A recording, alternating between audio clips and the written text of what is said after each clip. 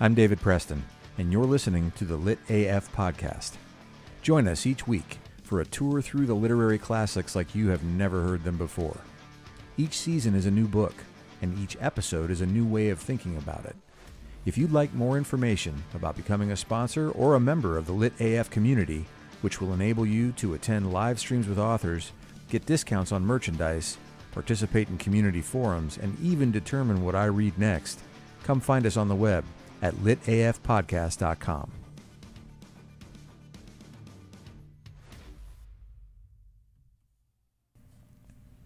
Hi there, and welcome back to the Lit AF podcast. This week we're reading Chapter 7 of The Great Gatsby, which is the beginning of the last third of the book.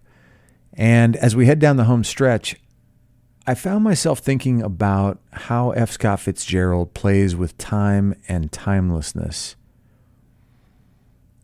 There are only a few references to things that happened in that period of American history during which the action takes place.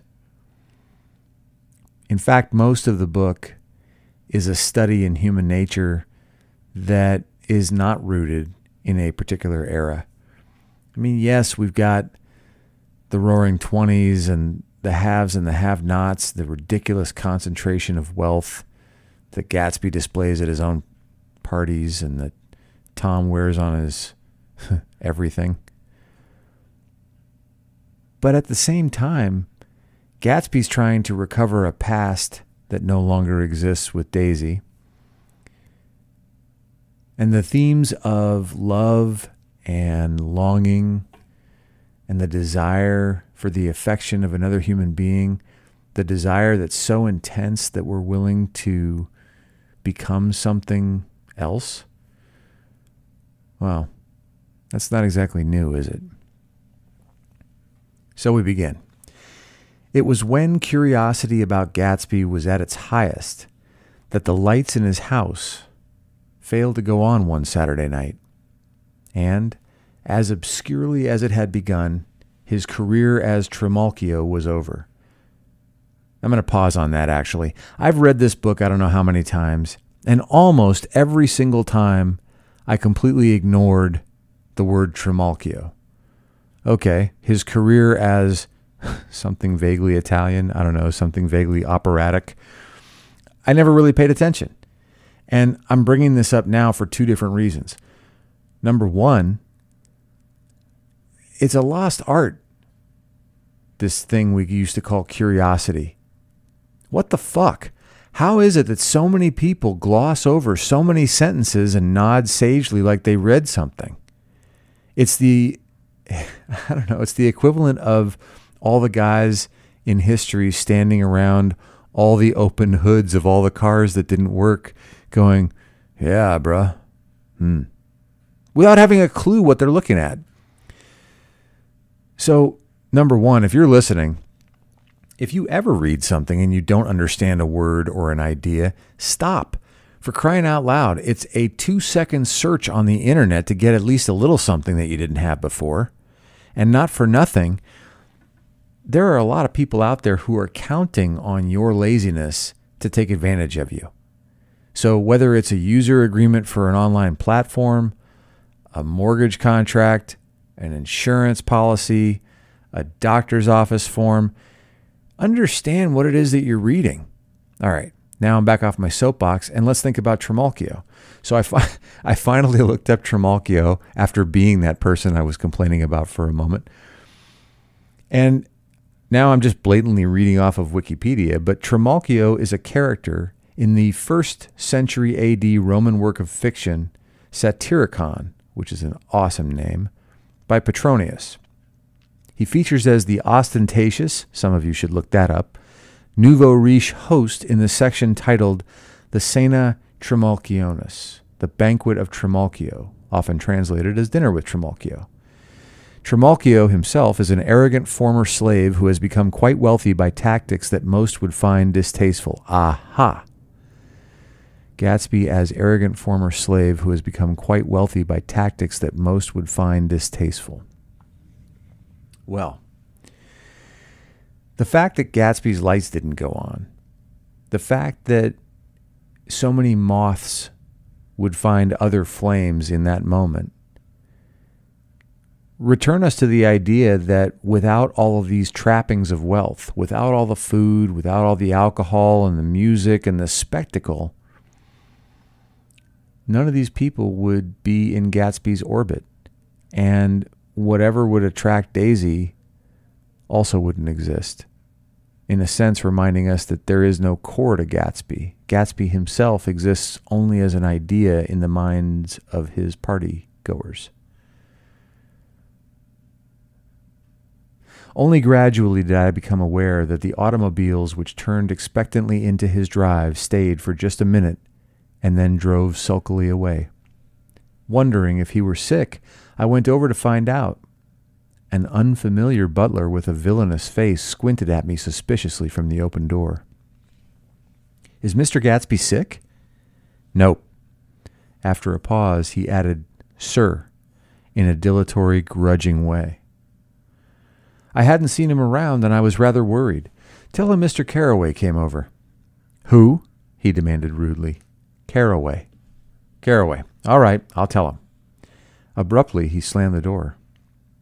My Finn informed me that Gatsby had dismissed every servant in his house a week ago and replaced them with half a dozen others who never went into West Egg Village to be bribed by the tradesmen, but ordered moderate supplies over the telephone. The grocery boy reported that the kitchen looked like a pigsty, and the general opinion in the village was that the new people weren't servants at all. Next day, Gatsby called me on the phone. "Going away?" I inquired. "No, old sport. I hear you fired all your servants. I wanted somebody who wouldn't gossip. Daisy comes over quite often, in the afternoons." So the whole caravansary had fallen in like a card house at the disapproval in her eyes. "There's some people Wolfsheim wanted to do something for. They're all brothers and sisters. They used to run a small hotel." "I see." He was calling up at Daisy's request. Would I come to lunch at her house tomorrow? Miss Baker would be there. Half an hour later, Daisy herself telephoned, and seemed relieved to find that I was coming. Something was up. And yet, I couldn't believe that they would choose this occasion for a scene, especially for the rather harrowing scene that Gatsby had outlined in the garden. The next day was broiling, almost the last, certainly the warmest, of summer. As my train emerged from the tunnel into sunlight, only the hot whistles of the National Biscuit Company broke the simmering hush at noon. The straw seats of the car hovered on the edge of combustion. The woman next to me perspired delicately for a while into her white shirtwaist, and then, as her newspaper dampened under her fingers, lapsed despairingly into deep heat with a desolate cry. Her pocketbook slapped to the floor. "Oh my," she gasped. I picked it up with a weary bend and handed it back to her, holding it at arm's length and by the extreme tip of the corners to indicate that I had no designs upon it. But everyone nearby, including the woman, suspected me just the same. "Hot," said the conductor to familiar faces. "Some weather. Hot, hot, hot. Is it hot enough for you? Is it hot? Is it—" My commutation ticket came back to me with a dark stain from his hand. That anyone should care in this heat whose flushed lips he kissed, whose head made damp the pajama pocket over his heart. Through the halls of the Buchanan's house blew a faint wind, carrying the sound of the telephone bell out to Gatsby and me as we waited at the door. "The master's body!" roared the butler into the mouthpiece. "I'm sorry, madam, but we can't furnish it. It's far too hot to touch this noon." What he really said was, "Yes, yes, I'll see." Kind of cute how Fitzgerald weaves in this auditory hallucination. He set down the receiver and came toward us, glistening slightly to take our stiff straw hats. "Madame expects you in the salon," he cried, needlessly indicating the direction. In this heat, every extra gesture was an affront to the common store of life. The room, shadowed well with awnings, was dark and cool. Daisy and Jordan lay upon an enormous couch, like silver idols, weighing down their own white dresses against the singing breeze of the fans. "We can't move," they said together. Jordan's fingers, powdered white over their tan, rested for a moment in mine. "And Mr. Thomas Buchanan, the athlete?" I inquired. Simultaneously, I heard his gruff voice, muffled, husky at the hall telephone. Gatsby stood in the center of the crimson carpet and gazed around with fascinated eyes. Daisy watched him and laughed her sweet, exciting laugh. A tiny gust of powder rose from her bosom into the air. "The rumor is," whispered Jordan, "that that's Tom's girl on the telephone." We were silent. The voice in the hall rose high with annoyance. "Very well, then. I won't sell you the car at all. I'm under no obligations to you at all. And as for your bothering me about it at lunchtime, I won't stand that at all." "Holding down the receiver," said Daisy cynically. "To you kids who just know cell phones, that means that Tom was talking on a dead receiver because he was acting like he was talking into the phone while he was holding down the button of the actual phone." "No, he's not," I assured her. "It's a bona fide deal. I happen to know about it." Tom flung open the door, blocked out its space for a moment with his thick body, and hurried into the room. "Mr. Gatsby." He put out his broad, flat hand with well-concealed dislike. "I'm glad to see you, sir." "Nick." "Make us a cold drink," cried Daisy. As he left the room again, she got up and went over to Gatsby and pulled his face down, kissing him on the mouth. "You know I love you," she murmured. "You forget there's a lady present," said Jordan. Daisy looked around doubtfully. "You kissed Nick, too. What a low, vulgar girl." "I don't care," cried Daisy, and began to clog on the brick fireplace. Then she remembered the heat and sat down guiltily on the couch just as a freshly laundered nurse leading a little girl came into the room. "Blessed precious," she crooned, holding out her arms. "Come to your own mother that loves you." The child, relinquished by the nurse, rushed across the room and rooted shyly into her mother's dress. You know, going back a sentence, I always thought it was interesting. I guess it's a style question, but when people choose to use that instead of who to refer to a person in a sentence. Fitzgerald wrote, "Come to your own mother that loves you." "Come to your own mother who loves you" would sound more human, don't you think? "The blessed precious. Did mother get powder on your old yellowy hair? Stand up now and say howdy-do." Gatsby and I in turn leaned down and took the small reluctant hand. Afterward, he kept looking at the child with surprise. I don't think he had ever really believed in its existence before. In its existence.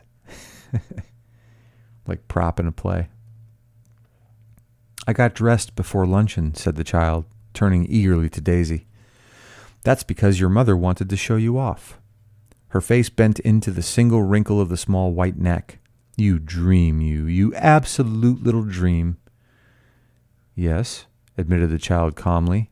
"Aunt Jordan's got on a white dress, too." "How do you like your mother's friends?" Daisy turned her around so that she faced Gatsby. "Do you think they're pretty?" "Where's Daddy?" "She doesn't look like her father," explained Daisy. "She looks like me.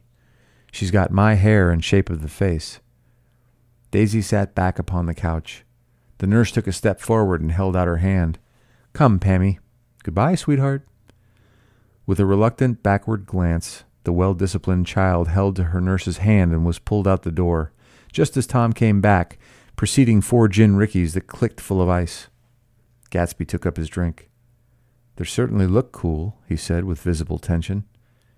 We drank in long, greedy swallows. "I read somewhere that the sun's getting hotter every year," said Tom genially. "It seems that pretty soon the Earth's going to fall into the sun, or, wait a minute, it's just the opposite. The sun's getting colder every year." "Come outside," he suggested to Gatsby. "I'd like you to have a look at the place." I went with him out to the veranda. On the green sound, stagnant in the heat, one small sail crawled slowly toward the fresher sea. Gatsby's eyes followed it momentarily. He raised his hand and pointed across the bay. I'm right across from you. So you are. Our eyes lifted over the rose beds and the hot lawn and the weedy refuse of the dog days along shore. Slowly, the white wings of the boat moved against the blue, cool limit of the sky. Ahead lay the scalloped ocean and the abounding Blessed Isles. There's sport for you, said Tom, nodding. I'd like to be out there with him for about an hour. We had luncheon in the dining room, darkened, too, against the heat, and drank down nervous gaiety with the cold ale. What'll we do with ourselves this afternoon, cried Daisy, and the day after that, and the next 30 years? Don't be morbid, Jordan said. Life starts all over again when it gets crisp in the fall. That's a blinding piece of irony.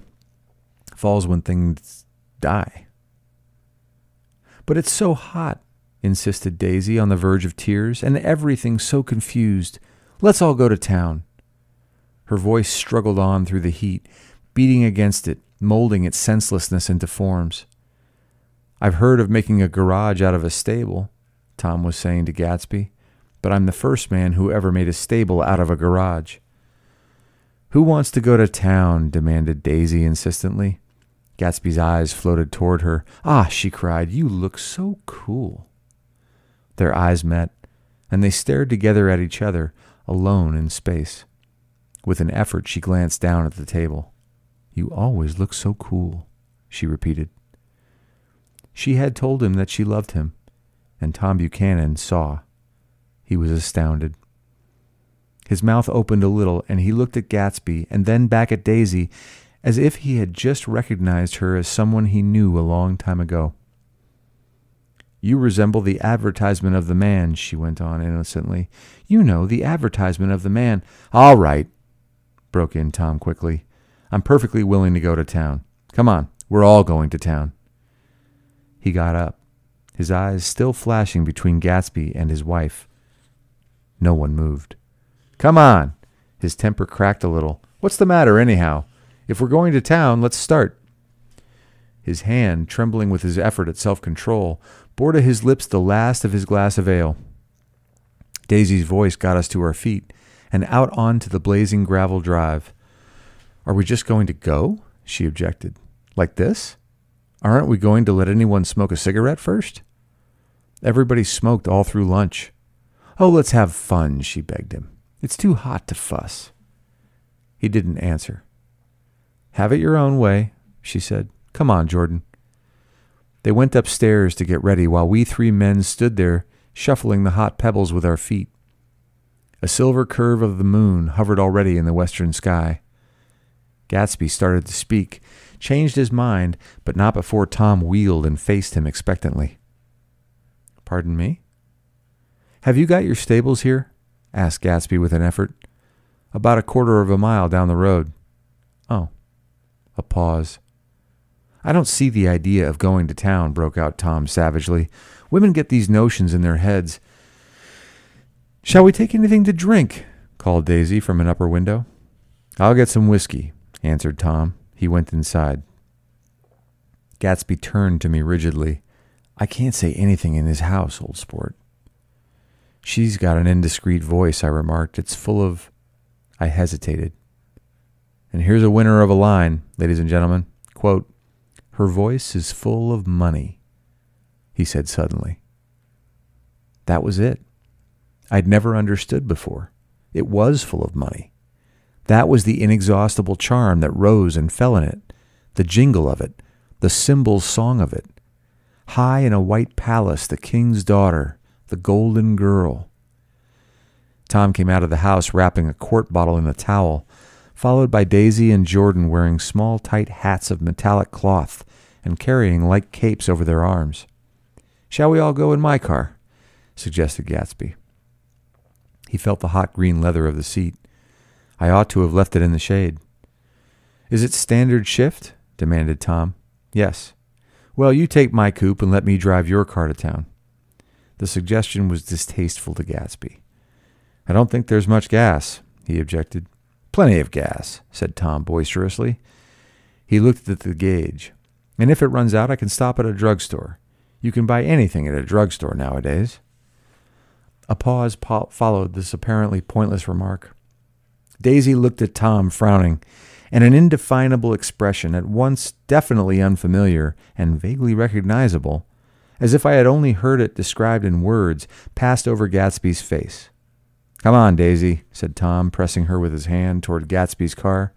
"I'll take you in this circus wagon." He opened the door, but she moved out from the circle of his arm. "You take Nick and Jordan. We'll follow you in the coupe." She walked close to Gatsby, touching his coat with her hand. Jordan and Tom and I got into the front seat of Gatsby's car.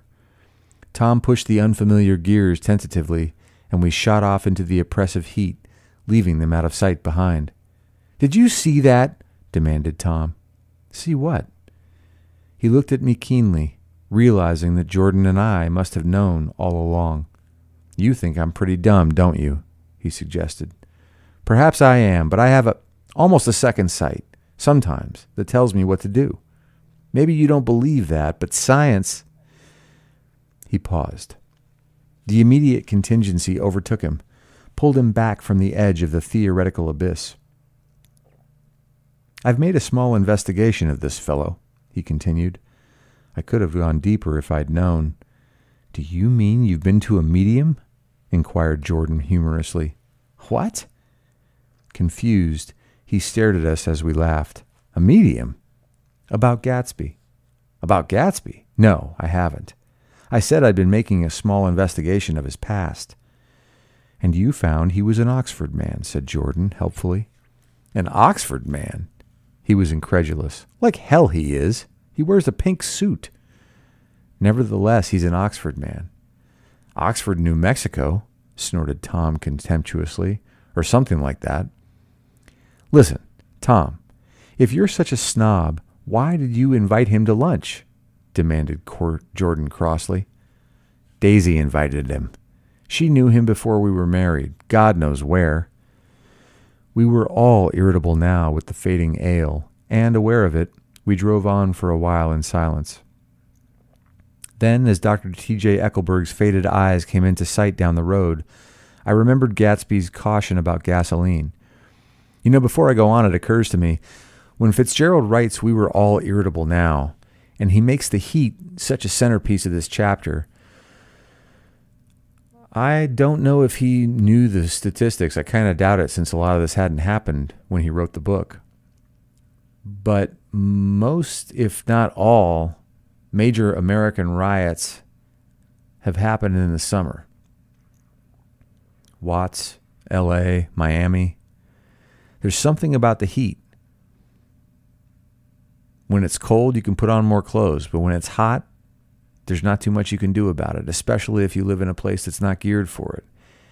And it makes me wonder, the hotter our planet gets, and the more people get upset with each other, and the less training we have in managing our emotions, our communications, kind of makes me wonder where we're headed.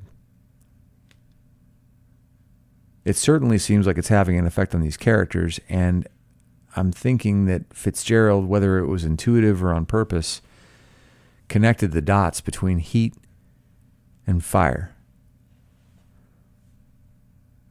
"We've got enough to get us to town," said Tom. "But there's a garage right here," objected Jordan. "I don't want to get stalled in this baking heat."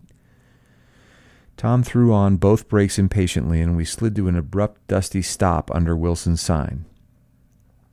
After a moment, the proprietor emerged from the interior of his establishment and gazed hollow-eyed at the car. "Let's have some gas," cried Tom roughly. "What do you think we stopped for, to admire the view?" "I'm sick," said Wilson without moving. "I've been sick all day." "What's the matter?" "I'm all run down." "Well, shall I help myself?" Tom demanded. "You sounded well enough on the phone." With an effort, Wilson left the shade and support of the doorway, and breathing hard, unscrewed the cap of the tank. In the sunlight, his face was green. So it was Wilson that Tom was making the deal with on the car. Maybe he didn't have his hand on the receiver. "I didn't mean to interrupt your lunch," he said, "but I need money pretty bad, and I was wondering what you were going to do with your old car." How do you like this one? Inquired Tom. I bought it last week. It's a nice yellow one, said Wilson as he strained at the handle. Like to buy it? Big chance. Wilson smiled faintly. No, but I could make some money on the other. What do you want money for all of a sudden? I've been here too long. I want to get away. My wife and I want to go west. Your wife does? Exclaimed Tom, startled. She's been talking about it for 10 years.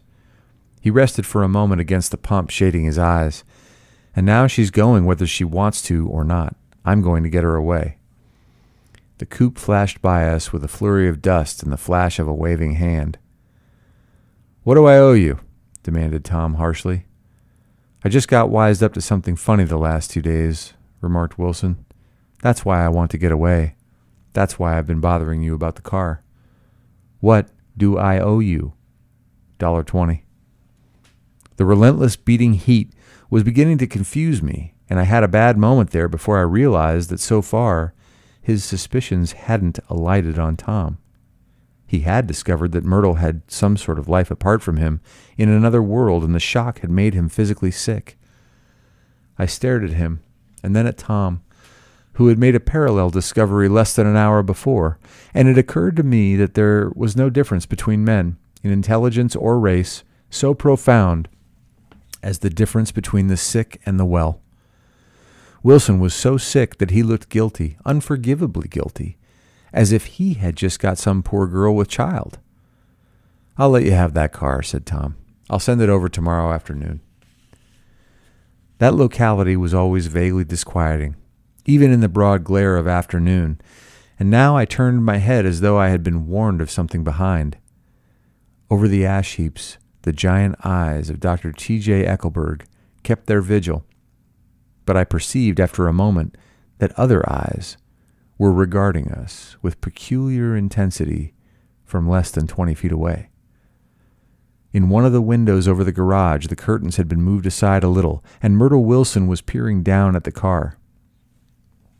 So engrossed was she that she had no consciousness of being observed, and one emotion after another crept into her face like objects into a slowly developing picture. Her expression was curiously familiar. It was an expression I had often seen on women's faces, but on Myrtle Wilson's face it seemed purposeless and inexplicable until I realized that her eyes, wide with jealous terror, were fixed not on Tom, but on Jordan Baker, whom she took to be his wife.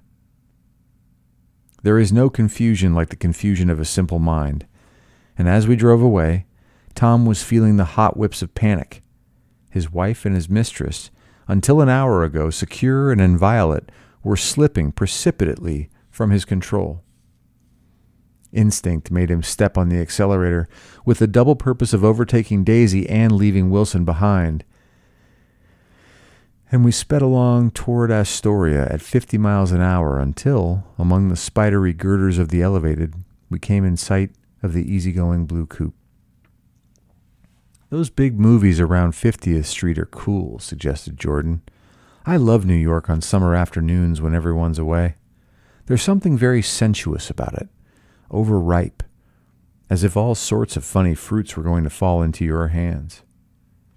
The word sensuous had the effect of further disquieting Tom, but before he could invent a protest, the coupe came to a stop, and and Daisy signaled us to draw up alongside. Where are we going? She cried. How about the movies? It's so hot, she complained. You go. We'll ride around and meet you after. With an effort, her wit rose faintly. We'll meet you on some corner. I'll be the man smoking 2 cigarettes.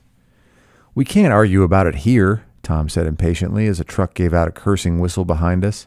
You follow me to the south side of Central Park, in front of the Plaza. Several times he turned his head and looked back for their car, and if the traffic delayed them, he slowed up until they came into sight.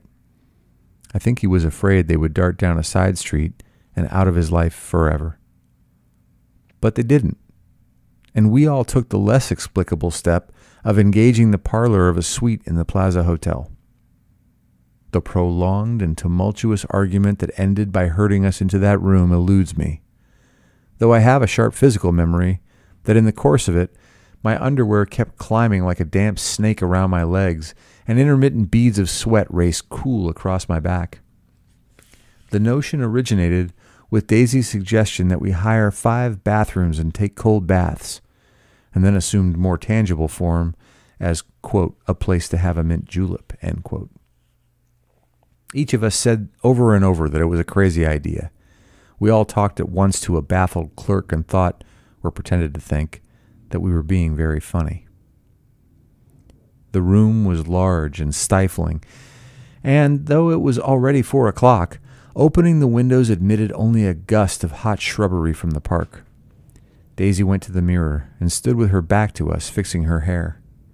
"It's a swell suite," whispered Jordan respectfully, and everyone laughed. "Open another window," commanded Daisy without turning around. "There aren't any more." "Well, we'd better telephone for an axe." "The thing to do is forget about the heat," said Tom impatiently. "You make it 10 times worse by crabbing about it." He unrolled the bottle of whiskey from the towel and put it on the table. You know, I can't help but think, Fitzgerald, of all the spirits he could have chosen for this scene, whiskey, when everyone for pages now has been complaining about the heat? That'll make things not better. "Why not let her alone, old sport?" remarked Gatsby. "You're the one that wanted to come to town." There was a moment of silence. The telephone book slipped from its nail and splashed to the floor, whereupon Jordan whispered, "Excuse me." But this time, no one laughed. "I'll pick it up," I offered. "I've got it." Gatsby examined the parted string, muttered "hum" in an interested way, and tossed the book on a chair. "That's a great expression of yours, isn't it?" said Tom sharply. "What is?" "All this old sport business. Where'd you pick that up?" "Now see here, Tom," said Daisy, turning around from the mirror. "If you're going to make personal remarks, I won't stay here a minute. Call up and order some ice for the mint julep." As Tom took up the receiver, the compressed heat exploded into sound, and we were listening to the portentous chords of Mendelssohn's Wedding March from the ballroom below. "Imagine marrying anybody in this heat," cried Jordan dismally. "Still, I was married in the middle of June," Daisy remembered. "Louisville in June. Somebody fainted." "Who was it fainted, Tom?" "Biloxi," he answered shortly. "A man named Biloxi. Biloxi. And he made boxes. That's a fact. And he was from Biloxi, Tennessee." "They carried him into my house," appended Jordan, "because we lived just 2 doors from the church. And he stayed 3 weeks until Daddy told him he had to get out. The day after he left, Daddy died." After a moment, she added, as if she might have sounded irreverent, there wasn't any connection. "I used to know a Bill Biloxi from Memphis," I remarked. "That was his cousin. I knew his whole family history before he left. He gave me an aluminum putter that I use today." The music had died down as the ceremony began, and now a long cheer floated in at the window, followed by intermittent cries of "Yay!" and finally by a burst of jazz as the dancing began.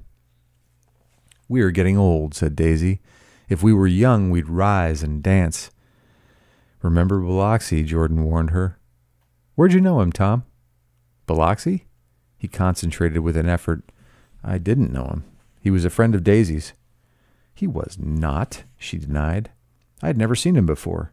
He came down in the private car." "Well, he said he knew you. He said he was raised in Louisville. Asa Bird brought him around at the last minute and asked if we had room for him." Jordan smiled. "He was probably bumming his way home. He told me he was the president of your class at Yale." Tom and I looked at each other blankly. "Biloxi?" "First place, we didn't have any president." Gatsby's foot beat a short, restless tattoo, and Tom eyed him suddenly. "By the way, Mr. Gatsby, I understand you're an Oxford man." "Not exactly." "Oh, yes, I understand you went to Oxford." "Yes, I went there." A pause. Then Tom's voice, incredulous and insulting. "You must have gone there about the time Biloxi went to New Haven." Another pause. You know, it's amazing how I read that "you must have gone there about the time Biloxi went to New Haven," and even though Fitzgerald in the preceding sentence told us that was designed to be insulting. I've read this book with a lot of people, most of them young, and they gloss over a sentence like that like it's a statement of fact instead of a sarcastic, no, you fucking didn't go to Oxford. Just saying. Another pause. A waiter knocked and came in with crushed mint and ice, but the silence was unbroken by his thank you and the soft closing of the door. This tremendous detail was to be cleared up at last. I told you, I went there, said Gatsby. I heard you, but I'd like to know when. It was in 1919. I only stayed 5 months. That's why I can't really call myself an Oxford man. Tom glanced around to see if we mirrored his unbelief, but we were all looking at Gatsby.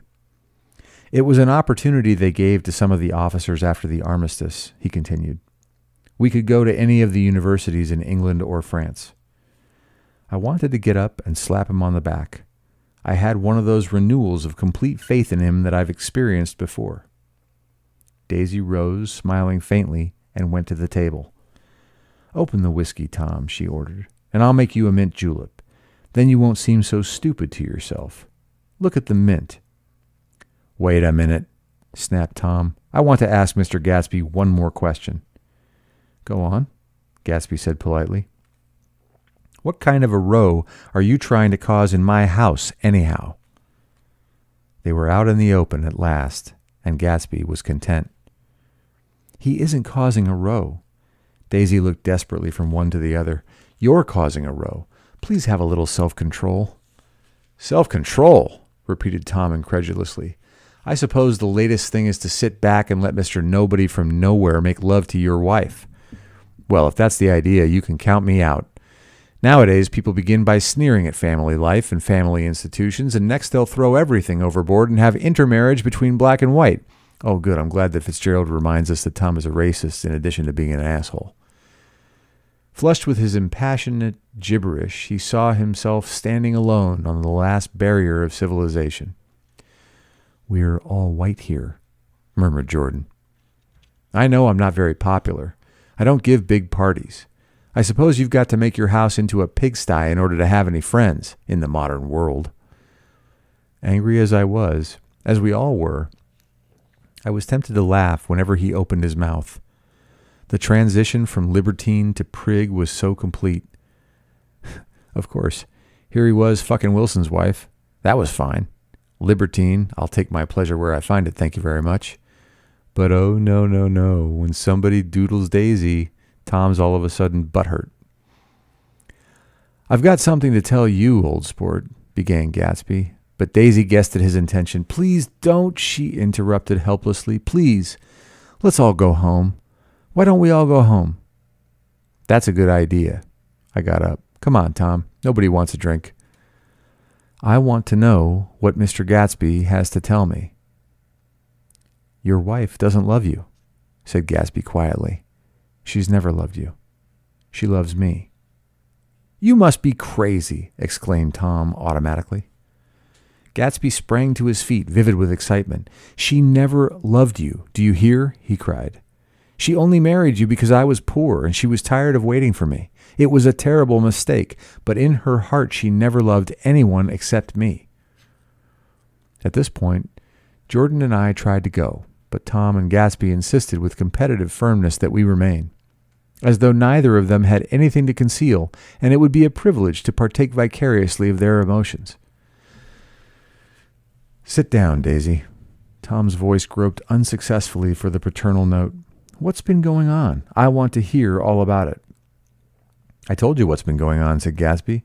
Going on for 5 years, and you didn't know. Tom turned to Daisy sharply. You've been seeing this fellow for 5 years? Not seeing, said Gatsby. No, we couldn't meet. But both of us loved each other all that time, old sport, and you didn't know. I used to laugh sometimes, but there was no laughter in his eyes to think that you didn't know. Oh, that's all. Tom tapped his thick fingers together like a clergyman and leaned back in his chair. You're crazy, he exploded. I can't speak about what happened 5 years ago because I didn't know Daisy then, and I'll be damned if I see how you got within a mile of her unless you brought the groceries to the back door. But all the rest of that's a goddamned lie. Daisy loved me when she married me, and she loves me now." "No," said Gatsby, shaking his head. "She does, though. The trouble is that sometimes she gets foolish ideas in her head and doesn't know what she's doing." He nodded sagely. "And what's more, I love Daisy, too. Once in a while I go off on a spree and make a fool of myself, but I always come back, and in my heart I love her all the time." "You're revolting," said Daisy. She turned to me, and her voice, dropping an octave lower, filled the room with thrilling scorn. "Do you know why we left Chicago? I'm surprised that they didn't treat you to the story of that little spree." Gatsby walked over and stood beside her. "Daisy, that's all over now," he said earnestly. "It doesn't matter anymore. Just tell him the truth, that you never loved him, and it's all wiped out forever." She looked at him blindly. "Why, how could I love him, possibly?" "You never loved him." She hesitated. Her eyes fell on Jordan and me with a sort of appeal, as though she realized at last what she was doing, and as though she had never, all along, intended doing anything at all. But it was done now. It was too late. "I never loved him," she said, with perceptible reluctance. "Not at Capiolani?" demanded Tom suddenly. "No." From the ballroom beneath, muffled and suffocating chords were drifting up on hot waves of air. "Not that day I carried you down from the punch bowl to keep your shoes dry?" There was a husky tenderness in his tone. "Daisy? Please don't." Her voice was cold, but the rancor was gone from it. She looked at Gatsby. "There, Jay," she said. But her hand, as she tried to light a cigarette, was trembling. Suddenly, she threw the cigarette and the burning match on the carpet. "Oh, you want too much," she cried to Gatsby. "I love you now. Isn't that enough? I can't help what's past." She began to sob helplessly. "I did love him once, but I loved you too." Gatsby's eyes opened and closed. "You loved me too?" he repeated. "Even that's a lie," said Tom savagely. "She didn't know you were alive. Why, there are things between Daisy and me that you'll never know, things that neither of us can ever forget." The words seemed to bite physically into Gatsby. "I want to speak to Daisy alone," he insisted. "She's all excited now." "Even alone, I can't say I never loved Tom," she admitted in a pitiful voice. "It wouldn't be true." "Of course it wouldn't," agreed Tom. She turned to her husband. "As if it mattered to you," she said. "Of course it matters. I'm going to take better care of you from now on." "You don't understand," said Gatsby with a touch of panic. "You're not going to take care of her any more." "I'm not?" Tom opened his eyes wide and laughed. He could afford to control himself now. "Why is that?" "Daisy's leaving you." "Nonsense." "I am, though," she said with a visible effort.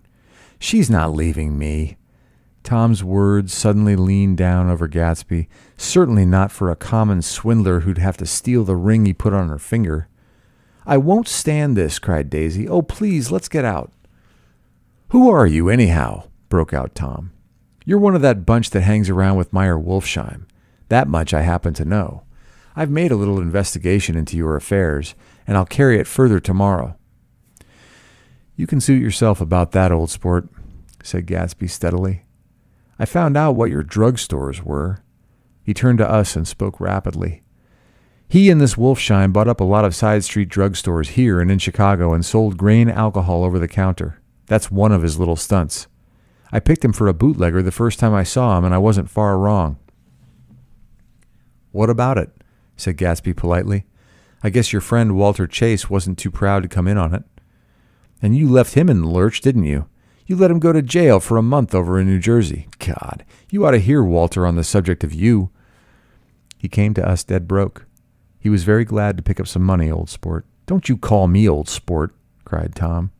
Gatsby said nothing. "Walter could have had you up on the betting laws too, but Wolfsheim scared him into shutting his mouth." That unfamiliar yet recognizable look was back again in Gatsby's face. "That drugstore business was just small change," continued Tom slowly.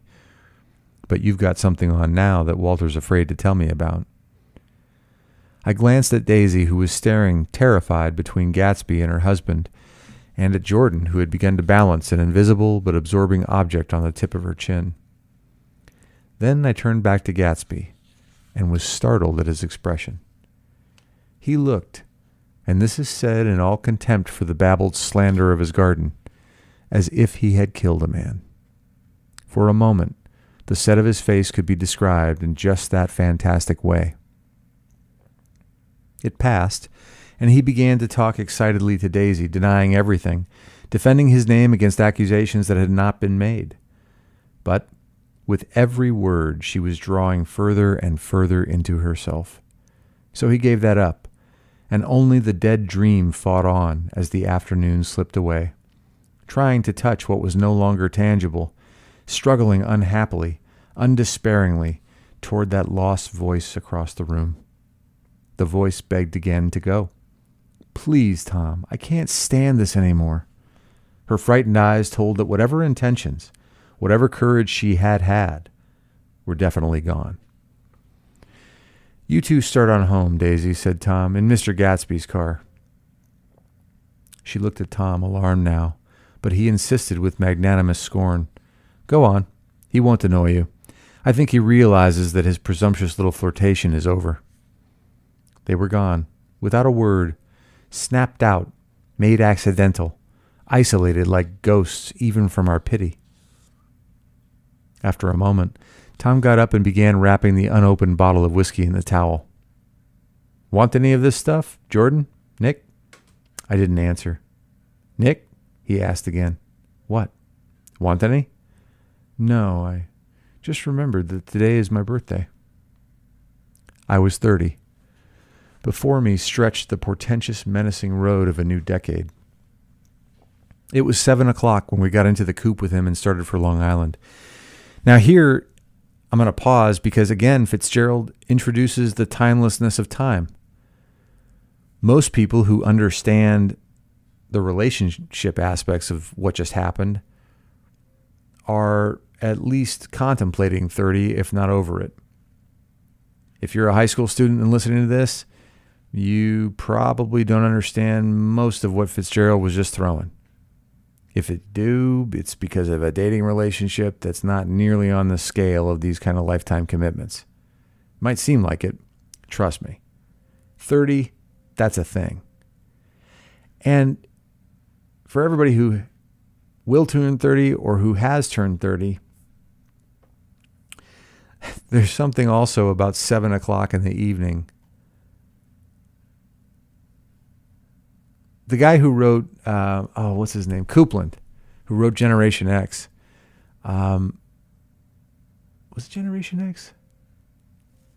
I'm not sure which book I'm thinking of right now. It might be Generation X. It might be Hitchhiker's Guide to the Galaxy.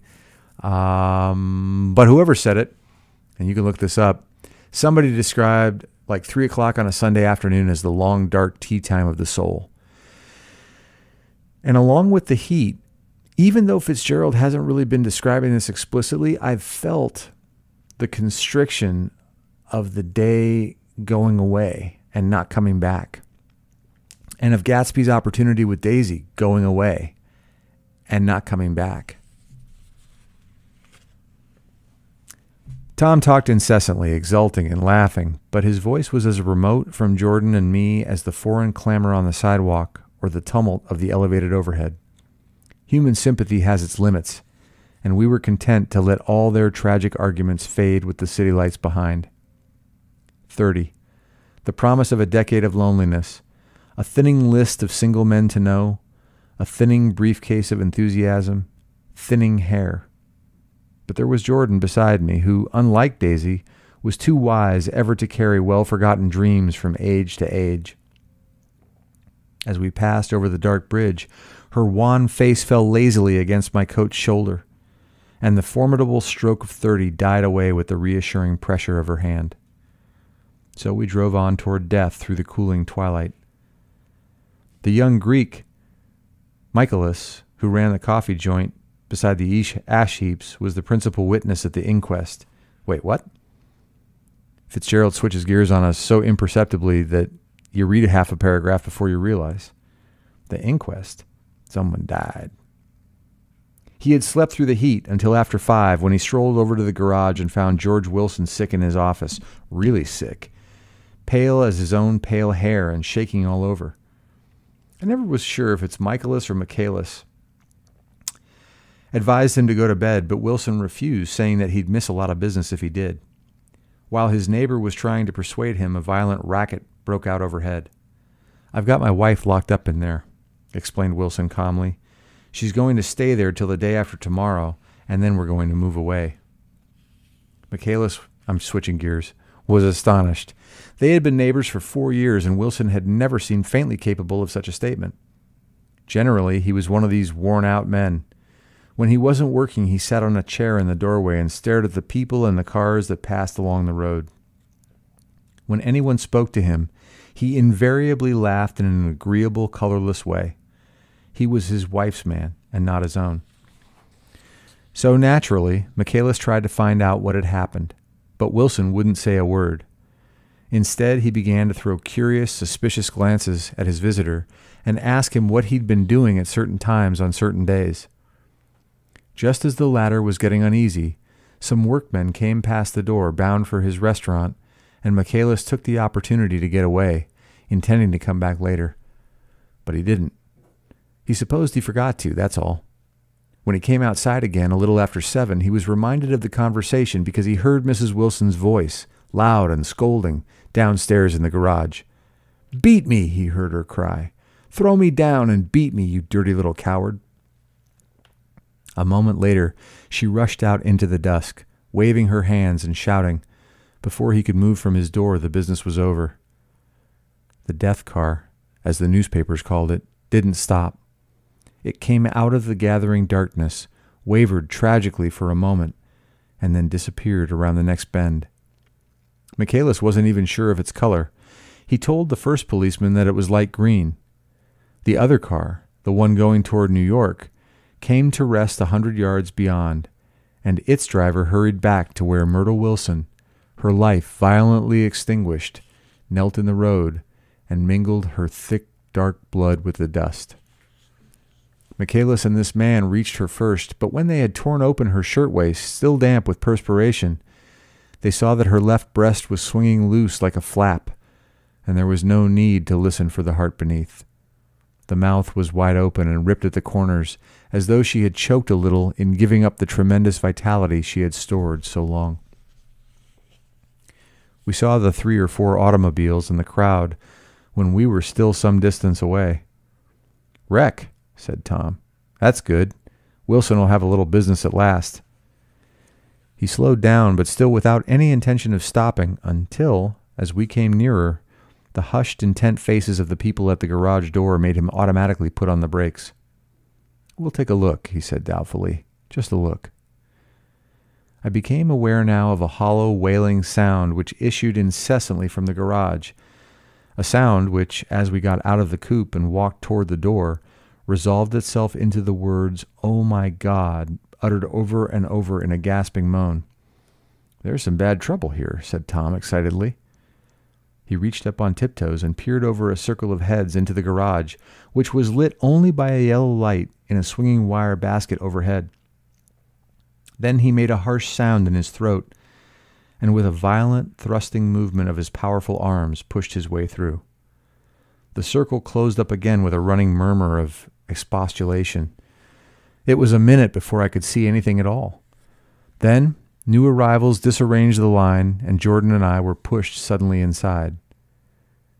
Myrtle Wilson's body, wrapped in a blanket and then in another blanket as though she suffered from a chill in the hot night, lay on a work table by the wall, and Tom, with his back to us, was bending over it, motionless. Next to him stood a motorcycle policeman taking down names with much sweat and correction in a little book. At first, I couldn't find the source of the high groaning words that echoed clamorously through the bare garage. Then I saw Wilson, standing on the raised threshold of his office, swaying back and forth and holding to the doorposts with both hands. Some man was talking to him in a low voice, and attempting from time to time to lay a hand on his shoulder. But Wilson neither heard nor saw. His eyes would drop slowly from the swinging light to the laden table by the wall, and then jerk back to the light again, and he gave out incessantly his high, horrible call. "Oh, my God! Oh, my God! Oh, God! Oh, my God!" Presently, Tom lifted his head with a jerk, and after staring around the garage with glazed eyes, addressed a mumbled, incoherent remark to the policeman. "M-A-V," the policeman was saying. "O." "No, R," corrected the man. "M-A-V-O-R-O." "Listen to me," muttered Tom fiercely. "R," said the policeman. "O, G, G." He looked up as Tom's broad hand fell sharply on his shoulder. "What do you want, fella?" "What happened? That's what I want to know." "Auto hit her. Instantly killed." "Instantly killed," repeated Tom, staring. "She ran out in the road. Son of a bitch didn't even stop his car." "There were 2 cars," said Michaelis. "One coming, one going, see?" "Going where?" asked the policeman keenly. "One going each way." "Well, his hand rose toward the blankets but stopped halfway and fell to his side. "She ran out there, and the one coming from New York knocked right into her going 30 or 40 miles an hour." "What's the name of this place here?" demanded the officer. "Hasn't got any name." A pale, well-dressed Negro stepped near. "It was a yellow car," he said. "Big yellow car. New." "See the accident?" asked the policeman. "No, but the car passed me going down the road, going faster than 40, 50, 60. "Come here and let's have your name. Look out now, I want to get his name." Some words of this conversation must have reached Wilson, swaying in the front office door, for suddenly a new theme found voice among his gasping cries. "You don't have to tell me what kind of car it was. I know what kind of car it was." Watching Tom, I saw the wad of muscle back of his shoulder tighten under his coat. He walked quickly over to Wilson, and standing in front of him, seized him firmly by the upper arms. "You've got to pull yourself together," he said with soothing gruffness. Wilson's eyes fell upon Tom. He started up on his tiptoes and then would have collapsed into his knees had not Tom held him upright. "Listen," Tom said, shaking him a little. "I just got here a minute ago from New York. I was bringing you that coupe we've been talking about. That yellow car I was driving this afternoon wasn't mine, do you hear? I haven't seen it all afternoon." Only the Negro and I were near enough to hear what he said, but the policeman caught something in the tone and looked over with truculent eyes. "What's all that?" he demanded. "I'm a friend of his." Tom turned his head but kept his hands firm on Wilson's body. "He says he knows the car that did it. It was a yellow car." Some dim impulse moved the policeman to look suspiciously at Tom. "And what color's your car?" "It's a blue car, a coupe." "We've come straight from New York," I said. Someone who had been driving a little behind us confirmed this, and the policeman turned away. "Now, if you'll let me have that name again correct." Picking Wilson up like a doll, Tom carried him into the office, set him down in a chair, and came back. "If somebody will come here and sit with him," he snapped authoritatively. He watched while the 2 men standing closest glanced at each other and then went unwillingly into the room. Then Tom shut the door on them and came down the single step, his eyes avoiding the table. As he passed close to me, he whispered, "Let's get out." Self-consciously, with his authoritative arms breaking the way, we pushed through the still-gathering crowd, passing a hurried doctor, case in hand, who had been sent for in wild hope half an hour ago. Tom drove slowly until we were beyond the bend. Then his foot came down hard, and the coupe raced along through the night. In a little while, I heard a low, husky sob, and saw that the tears were overflowing down his face. "The goddamn coward," he whimpered. "He didn't even stop his car." The Buchanan's house floated suddenly toward us through the dark, rustling trees. Tom stopped beside the porch and looked up at the second floor where 2 windows bloomed with light among the vines. "Daisy's home," he said. As we got out of the car, he glanced at me and frowned slightly. "I ought to drop you in West Egg, Nick. There's nothing we can do tonight."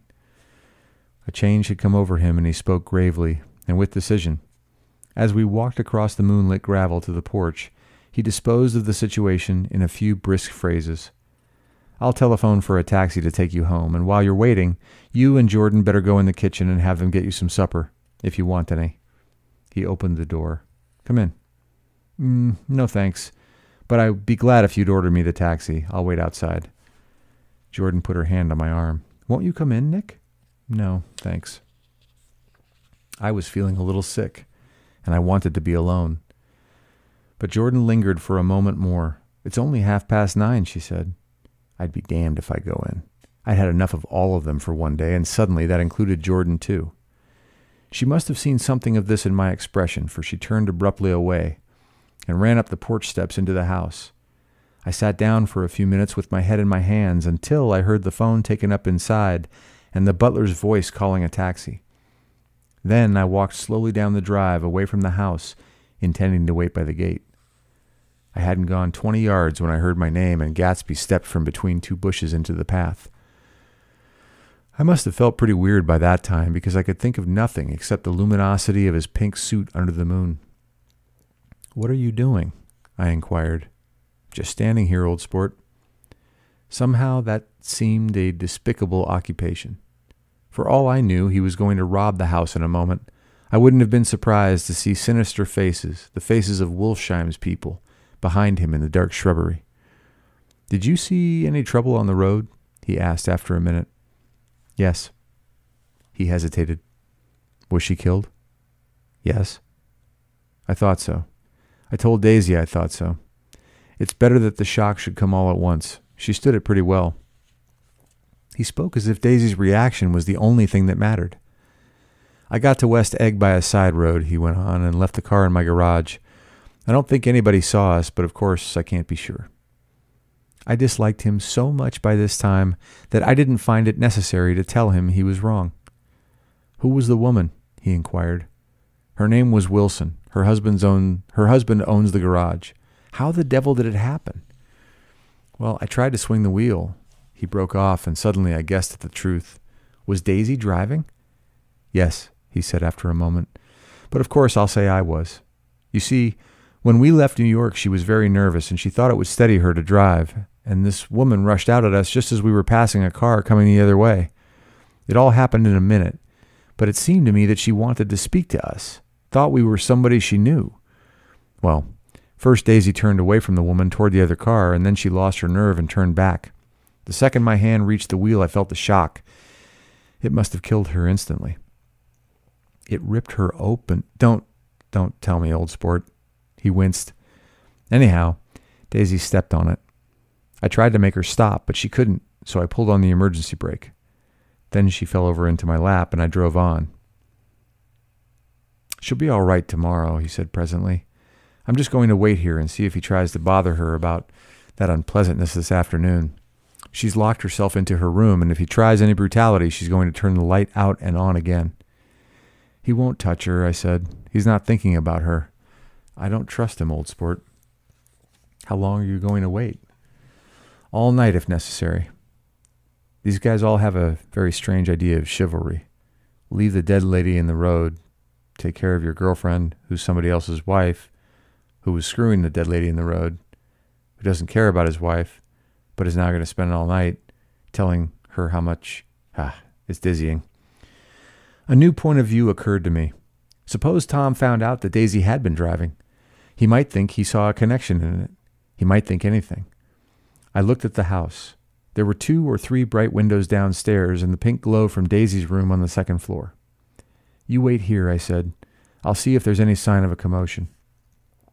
I walked back along the border of the lawn, traversed the gravel softly, and tiptoed up the veranda steps. The drawing room curtains were open, and I saw that the room was empty. Crossing the porch to where we had dined, that June night 3 months before, I came to a small rectangle of light which I guessed was the pantry window. The blind was drawn, but I found a rift at the sill. Daisy and Tom were sitting opposite each other at the kitchen table with a plate of cold fried chicken between them and 2 bottles of ale. He was talking intently across the table at her, and in his earnestness his hand had fallen upon and covered her own. Once in a while she looked up at him and nodded in agreement. They weren't happy, and neither of them had touched the chicken or the ale, and yet they weren't unhappy either. There was an unmistakable air of natural intimacy about the picture, and anybody would have said that they were conspiring together. You know, here's a segue. After 9/11, it was kind of amazing to see how just for a moment, almost all of America came together. And the reason why was very simple. It was the same thing I saw in the 1994 Northridge earthquake. When there's an enemy or a threat out there, suddenly you forget the differences in here. As I tiptoed from the porch, I heard my taxi feeling its way along the dark road toward the house. Gatsby was waiting where I had left him in the drive. "Is it all quiet up there?" he asked anxiously. "Yes, it's all quiet." I hesitated. "You'd better come home and get some sleep." He shook his head. "I want to wait here till Daisy goes to bed. Good night, old sport." He put his hands in his coat pockets and turned back eagerly to his scrutiny of the house, as though my presence marred the sacredness of the vigil. So I walked away and left him standing there in the moonlight, watching over nothing. Join us next time on Lit AF for Chapter 1 of The Great Gatsby. In the meantime, if you're interested in sponsoring the podcast or joining the Lit AF community, please head on over to our website at litafpodcast.com. Thanks for listening.